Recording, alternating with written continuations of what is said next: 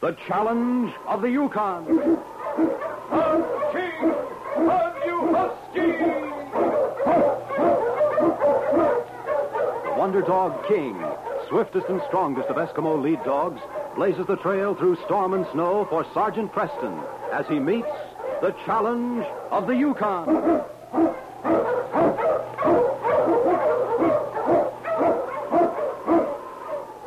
Sergeant Preston was typical of the small band of Northwest Mounted Police who preserved law and order in the new Northwest country, where the greed for wealth and power led to frequent violence and bloodshed.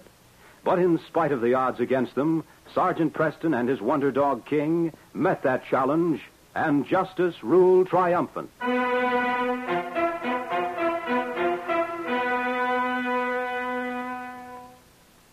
In the headquarters of the Northwest Mounted Police, Sergeant Preston stood listening to his superior officer, Inspector Maynard. The older man frowned as he spoke. Alaska had Soapy Smith. The Yukon has Manny Reynolds. Sergeant, he must be stopped. Yes, you're right. As a leader of organized gangsterism, he terrorizes prospectors and trappers who are carrying gold dust and valuable furs along the remote trails. And he's clever. He's wanted for murder and robberies. As you know, we've been trying to catch up with him for the last 6 months. Every outlaw makes at least one mistake, Inspector. That mistake is usually enough to hang him. Well, I hope you're right. I suppose there's a reason why outlaws like Reynolds operate in the Yukon. Besides being a place of great wealth, the country's so big, they feel the law won't be able to touch them. I can't give you a definite lead on Reynolds. All you have to go on is the list I gave you. Well, that gives me an idea of where he's been, anyway. I'll start to work on it immediately. And we'll do everything possible to help you. If you want a man to work with you... Well, thanks, Inspector. I have all the help I'll need. Who do you plan to take with you? King? King? Oh, yes. I know of your attachment to your dog, Sergeant, but I'm talking about... You don't understand, sir. King and I have been working together for a long time. He's more valuable to me than anyone else could ever be. Well, I won't interfere with whatever plans you have. I certainly hope you aren't making a mistake. A dog in this country is a beast of burden. A fine, splendid animal that's place. But in a case like this, I don't know. We'll see, Inspector. We'll see.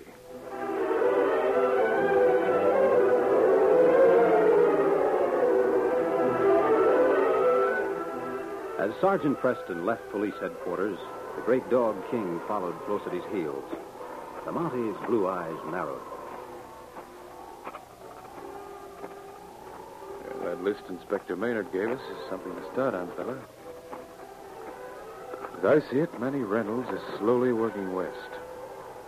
He's pulled jobs in several towns and along trails that seem to indicate that's what he has in mind. So we'll head towards Seahorse City, King. And perhaps before long we'll find a more definite clue.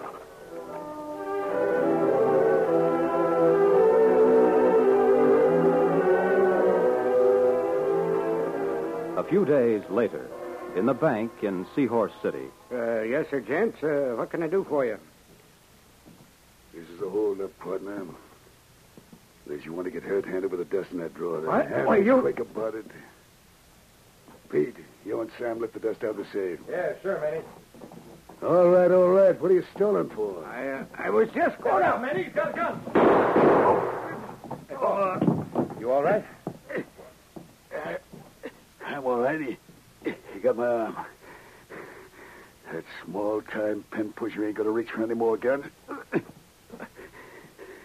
Get that dust and let's march.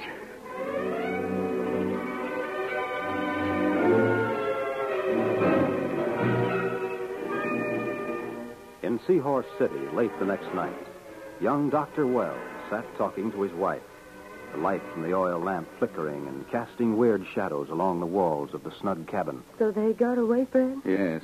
And the only man who could identify them died with a bullet through his heart. I don't know, Molly. I don't know why the law doesn't stop this sort of thing. They will be stopped. They must be. People are always punished, but was that? What? I thought I heard something outside. You see what I mean? You can't feel safe even in your own cabin. For only some way to find Sergeant Preston. It's been a long time since we've seen him in Seahorse. Yes, and he's never been needed more. Freddie. Be quiet, lady. I ain't carrying this gun just for show. What do you want? We have no money here. You're wasting your time. You're the sawbones here, ain't you? Yes, I'm a doctor. Well, I got a job for you to do.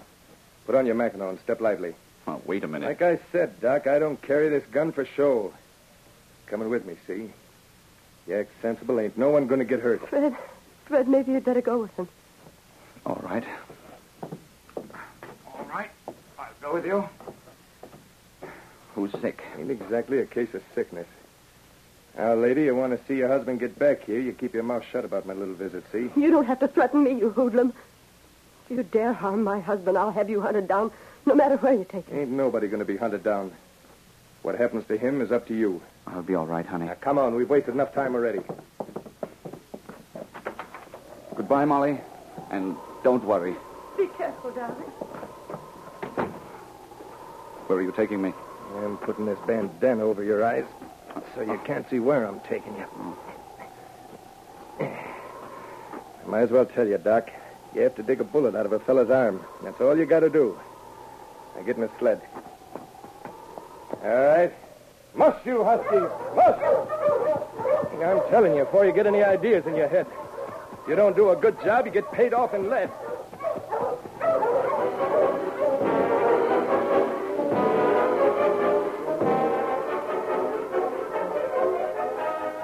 It was a few hours later. Sergeant Preston halted his dogs in front of Fred Wells' cabin in Seahorse City. Okay, go, you Huskies. All right, fella, let's go in to see the doctor.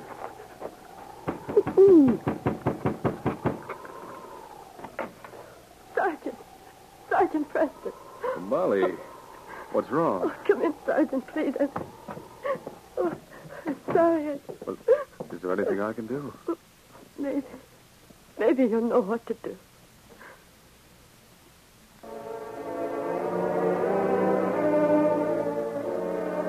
Sergeant Preston listened to Molly Wells' story and frowned. She told him of the robbery and murder in the bank a few days before, and of the man who visited the cabin, forcing the doctor to go with him. He threatened to kill Fred if I told anyone. Where are you going? There'll be tracks in the snow, Molly. King and I'll follow them. But if you do, you're endangering Fred's life. Oh, I knew I shouldn't have told you. You'll just have to trust me, Molly. Come on, King. We might have a long trail ahead of us. But I have a hunch we'll find what we set out for at the end of it.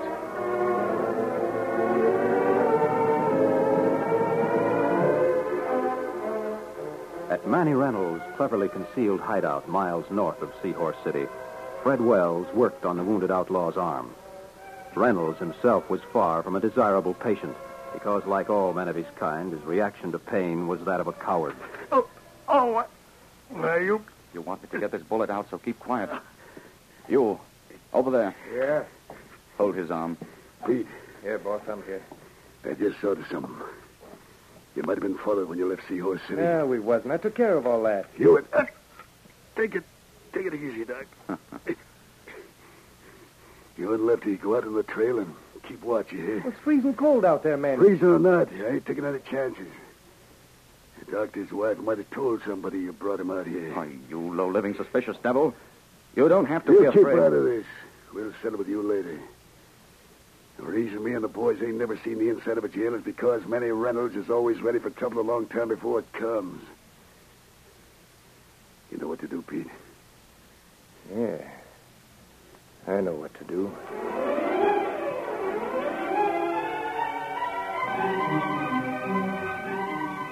When Sergeant Preston came into view far down a shallow valley, he and his dogs were sharply outlined on the moonlit trail.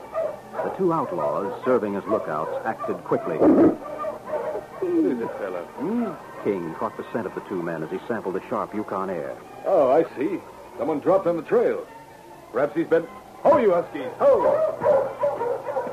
The Mountie walked toward the motionless figure in the snow. As he bent low to examine the man, Pete's feet shot up suddenly, catching the policeman off guard. At the same moment, Lefty came from behind the protection of a huge rock. Like a streak of lightning, King threw himself on the two men. Furiously, he fought them, sinking his teeth into their hands and clothing. Get that blasted dog! King dodged, and his one thought was to get to his master. King, they'll kill you, boy. Go on, King. Away! For a moment, the great dog hesitated. He didn't understand Preston's sharp command. Why did he order him away? Do you hear me, King? Away! Slowly, with a heavy heart, King loped toward the timber. Always, he'd obeyed Preston's commands blindly. Well, if it ain't the Mountie. Lefty, wait till Manny sees what we got.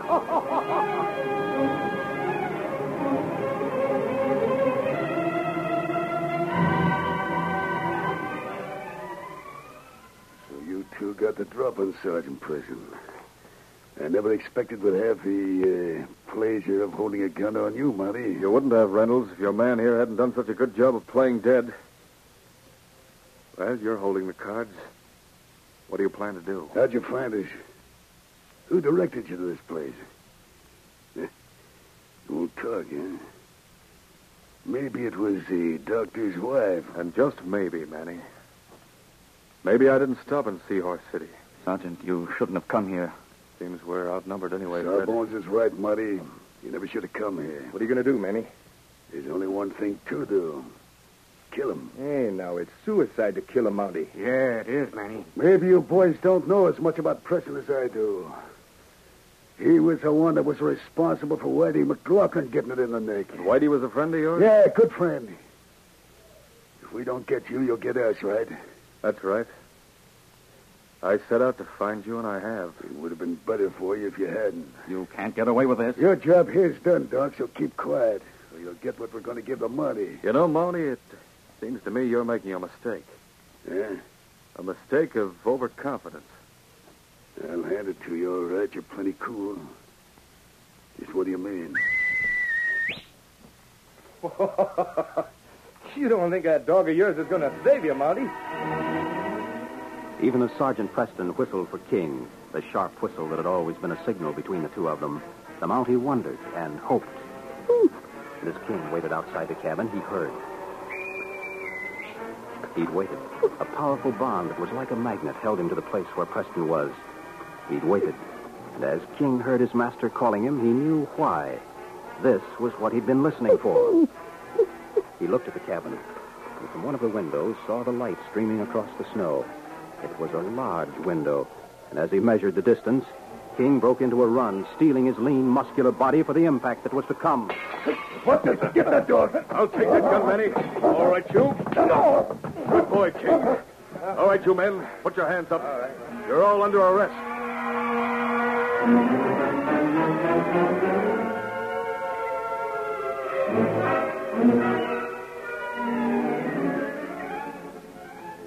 And in Inspector Maynard's office, a week later, King stood beside Sergeant Preston. Sergeant, you've done a remarkable piece of work. With no help at all, you brought in the whole Reynolds gang. With no help at all, Inspector? No, that isn't true. I had help, and believe me, I needed it. King? That's right, sir. King. Yes, fella. Thanks to you, the case is closed.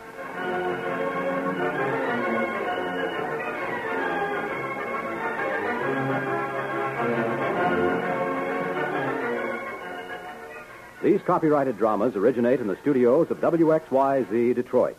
And all characters, names, places, and incidents used are fictitious. They are sent to you each week at this same time.